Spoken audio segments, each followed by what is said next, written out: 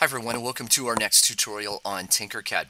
In the last tutorial we looked at how to build a circuit on a breadboard with two light bulbs and also how to connect what we call a multimeter. A multimeter is a device that can do a number of things, and what we looked at last time was how it can calculate voltage. Voltage is really a comparison between 2 points, or what we call the potential difference or potential change in voltage between 2 points.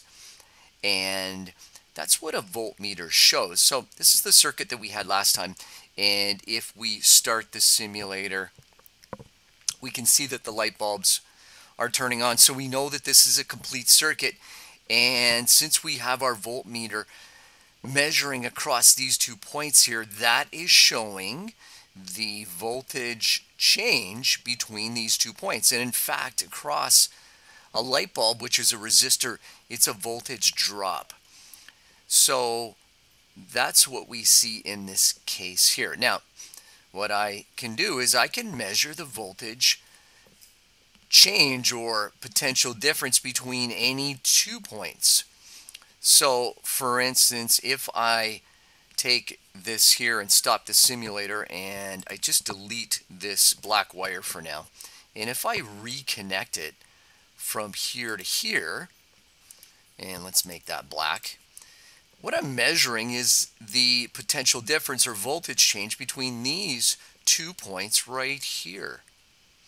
Well, you might know what that is, but if you don't, let's try to run the simulator and take a look.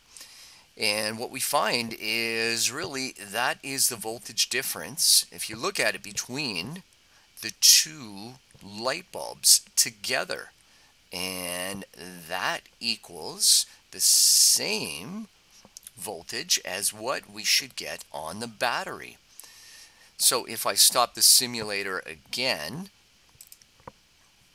and this time, if I delete this wire here and delete this wire here, and if I just measure across the voltage rail, so if I measure from this point to this point, I'm really measuring across each of the rails. Let me make those the right color just to be consistent.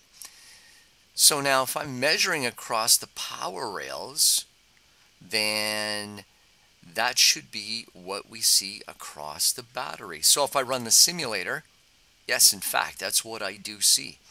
I see the voltage coming across the battery. Now, I'm going to stop the simulator, and I'm just going to delete this one wire here. And in fact, just to make you totally see this, I'm going to delete this one too. So now I have an open circuit.